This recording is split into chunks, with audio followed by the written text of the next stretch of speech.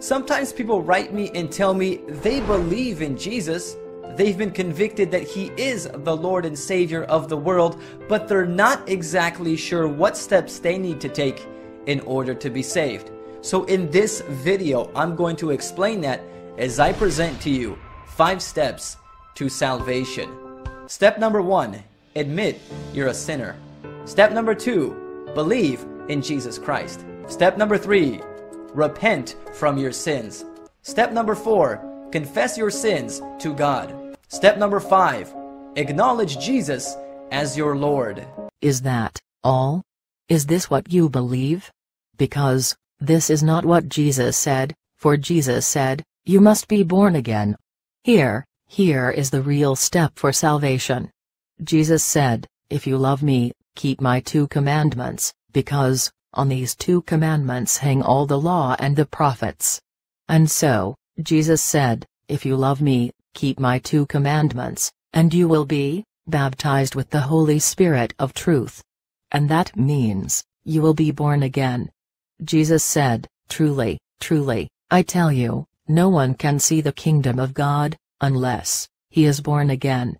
And so, the first and greatest commandment is, you shall love the Lord your God with all your heart, and with all your soul, and with all your mind. And so, this is the first and greatest commandment. But, do you know who your Lord, your God, is? For I know who my Lord my God is. And Thomas knows him too. John 20:28. Please join me as I pray. Father, forgive me. Accept my confession that I'm a sinner, worthy of death. I give my life to you. Thank you for Jesus' death and life to save me. Help me to do your will. Amen. If you just prayed that prayer, congratulations. Your sins have been forgiven and you have been brought into a relationship with God through Jesus Christ. Really, is this the truth? Who is that Father, in your prayer? Is that our Father, in heaven, your earthly father, or the father of Donald Trump? Jesus Christ said, this is how you should pray. Our Father which art in heaven, hallowed be thy name. Thy kingdom come, thy will be done in earth as it is in heaven. Give us this day our daily bread, and forgive us our debts, as we forgive our debtors. And lead us not into temptation, but deliver us from evil. For thine is the kingdom, and the power, and the glory forever. Amen. And find a good church to attend so you can get some support and encouragement from like-minded believers. I highly recommend the Seventh-day Adventist Church.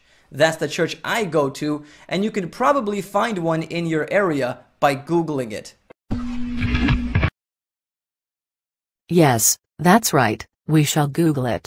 But before that, we shall Google the Seventh-day Adventist cult, exposed. I have a lot of good Christian videos, which I'm sure you'll enjoy if you liked this one. No, not good. This one was not good. Your 5 steps to salvation are not what Jesus said. Your prayer is against the prayer that Jesus teaches us to pray. And, not only that, but, your false religion is against the Holy Spirit of truth. Here, let me explain. You can't keep the Sabbath law and have the Holy Spirit at the same time. And, here is why you can't do that. Because, there is no Sabbath law for born-again Christians.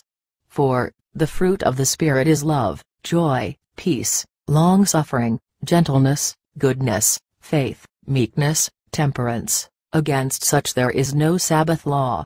Galatians 5:22-23. Against such there is no Sabbath law. And so, to have the Holy Spirit of truth in you, first, you must leave the false woman-made religion of Sabbath day keeping. Because, the fruit of the Spirit is love, joy, peace, long-suffering, gentleness, goodness, faith, meekness, temperance. Against such there is no Sabbath law. Galatians 5:22-23. Against such there is no Sabbath law.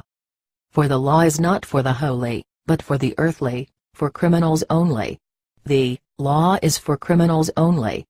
And so, if our Father in heaven baptize you with the Holy Spirit of truth, then you will be holy, every day holy, including Saturday, Friday, Monday, Sunday, and every day holy. You will not worry about Sabbath no more, for the Sabbath will worry for itself. Matthew 6:34.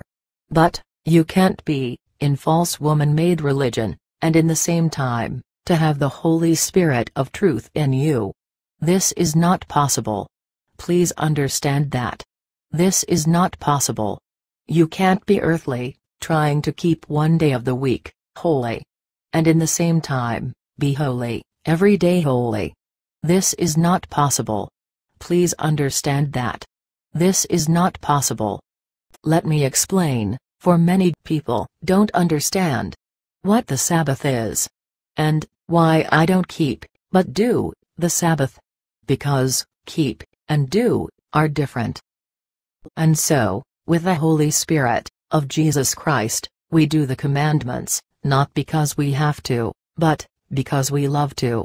And so, can you tell a holy man not to be evil, but to be holy? No, you can't, for you know that you will be wrong.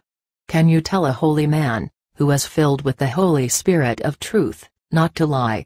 No, you can't, for you know that you will be wrong. Can you say to the prophet Abraham not to worship idols? No, you can't, for you know that you will be wrong.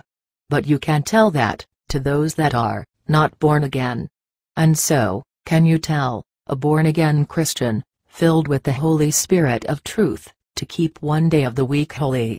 At least, to keep one day of the week holy. I leave that question for you to answer.